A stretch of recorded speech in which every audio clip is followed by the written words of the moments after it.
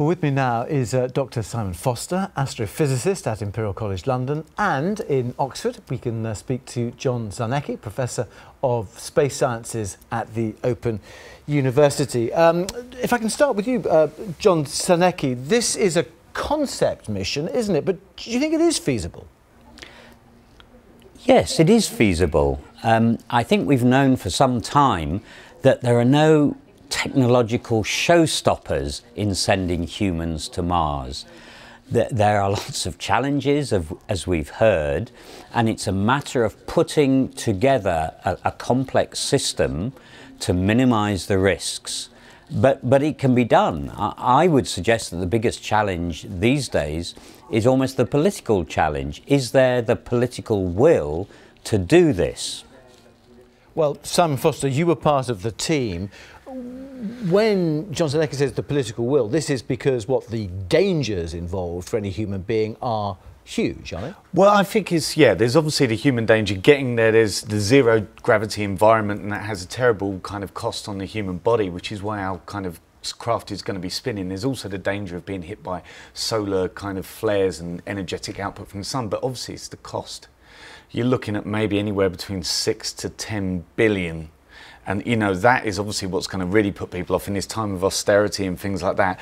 Can we kind of ever get that kind of cash together? But you talk about the physical risks as well. I mean, it's not a suicide mission. And I mean, these people, you think, practically will be able to come back? Yeah, certainly. I don't think it would be kind of moral to send anyone on there if you didn't take some situation where you can mitigate the risk.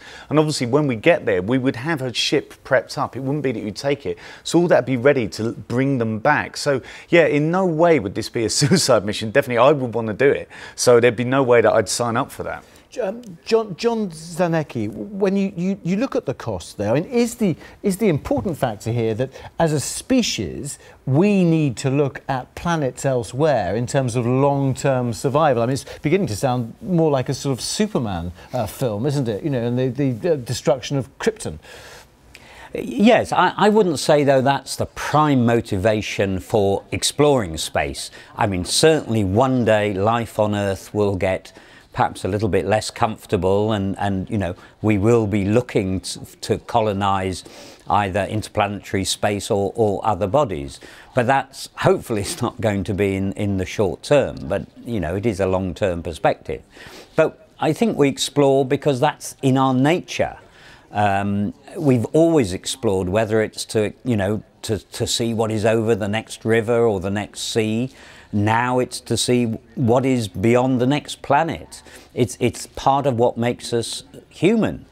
But there are also perhaps long-term benefits in terms of mining asteroids and things like that. Simon Foster, I mean, what do we know about what the conditions would be like for people once they got to Mars? I mean, it's not just radiation and other issues like that, is it? Well, the problem is there's no atmosphere to breathe, so that's one of the situations you're going to be. If you want to go outside, as you can see on the programme, you're going to have to be wearing a spacesuit.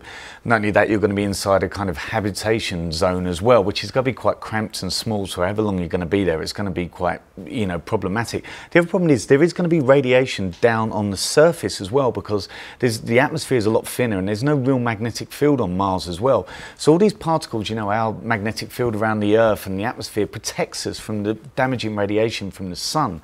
There's no real protection from that on the Martian surface, so that's going to be a real problem. It's not, unfortunately, it's not a very hospitable place. It's exciting, a lot of interest at the moment, though, isn't there? There's that billionaire Dennis Tito who's putting together his own plans as well. Now, he's proposing sending a couple to Mars for what, a 600-day journey. Yeah. You're proposing 3, so what's the advantage of sending 3 rather than 2? Well, I don't know if you have an argument. I suppose at least there's someone to arbitrate in between and something like that. I suppose it's also that I suppose a way of communicating between different people. I would say that you should send people with different languages, because that way, at least on the way, you can learn a decent skill that you could, I don't know, learn Russian or Mandarin or something like that. At least you're doing something proactive on the journey. I think knowing someone, I think the idea is that a couple is that you've known each other all these years and you've managed to survive maybe 20, 30, 40 years of marriage. Hopefully you should be able to survive 500 days there and back, sealed in this kind of container. Or maybe the best time is to go at the start of the marriage rather than the end. Well, yeah, maybe.